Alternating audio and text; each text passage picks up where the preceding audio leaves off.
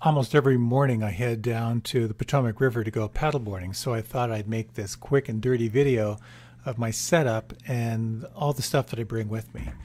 First of all, I have an inflatable paddleboard, which is fantastic because the Potomac River is very rocky and these are really tough materials, and the paddleboards just bounce off the rocks rather than get scratched like fiberglass. So I head down pretty early, and my goal is to be really light so I can get on the river and get off the river really quickly. The inflatable boards are super lightweight. I can park in the parking lot and carry everything I need for a whole adventure right on me. So with the Merganser family in the background, here's my setup, which is really quite simple. I have found that I really like the position of sitting kind of zazen style.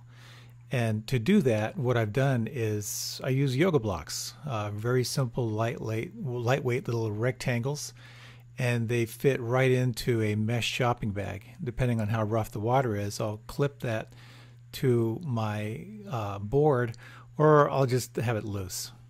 So having that, all I then need is my paddle, of course, but also I have a waterproof tripod and my telephoto lens, and the paddleboard is very stable for shooting video and photography.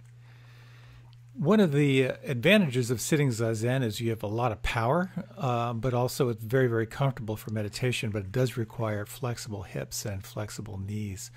And you may find if you try this that you will get a little more used to it over time. For me, I find it to be very comfortable. I leash my camera to me, so if I flip, I won't lose the camera, even though it won't be worth anything after being immersed. And just a question of getting settled in, and then once you're there, it's really comfortable. I just push off and pull the camera a little bit closer to me, which gives me plenty of clearance for paddling.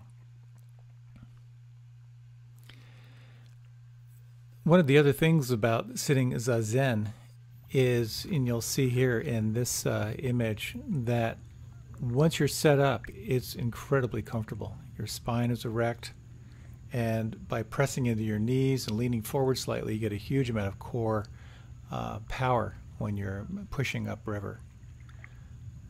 Now, one of the things I really love is just having everything I need right there. So this is a ribs pack, and there's just two large openings, and I've got lens cleaner and all kinds of small stuff, but it's big enough so that I can have something like a monster telephoto lens, along with other stuff I need, including a windbreaker and things like that. I also have a life preserver, of course, but this one's inflatable in case I need it, and then strapped to that I can have iced coffee or tea and water. With this setup, it's so comfortable after working out upriver to just stop and take it all in, either meditation or photography. And again, being so lightweight, strapping everything to me, the paddleboard is only about 28 pounds. It's very easy for me to have no excuse to get on the river and then very easily get off the river again.